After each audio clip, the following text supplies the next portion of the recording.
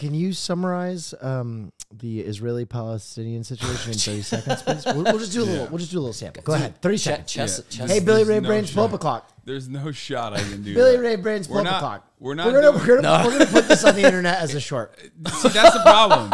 The problem is like I can't do. And go. In 1948, a concept called the Nakba happened, where a lot of Palestinians were forcibly removed or evacuated from their homes. And this created a sequence of events that led to the Israeli state being successfully 15 seconds launched. Nowadays, it's what do you mean? It's apartheid. 10 seconds. Like what? Stop. 8. We're gonna. Okay, I'm done. You got a lot of history to get through. Come on, Gaza Strip. Gaza Strip. I would have to script it out. I would have to script it out. Yeah, you have to script it. And also on top of that,